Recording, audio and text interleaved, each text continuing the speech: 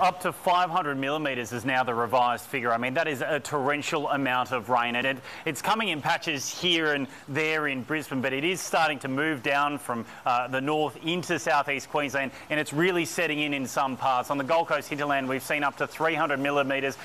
North and south of Brisbane, we've also seen falls of nearly 200 millimetres. In the Burpengary and Caboolture area near Pine Rivers at Ocean View, we've seen 197 millimetres just in the last few hours. At Namimba on the Gold Coast hinterland, around 284. And here in Brisbane, we can expect anything between 150 up to 250 millimetres of rain. Now, that's going to bring flash flooding.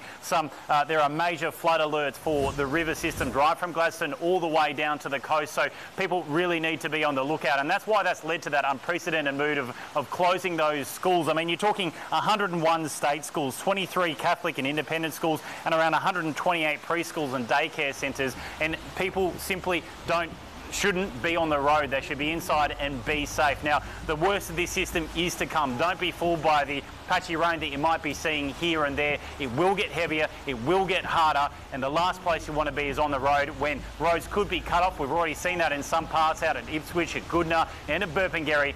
Emergency services are really pleading with people to stay home if you can, stay home from work and keep your kids home from school.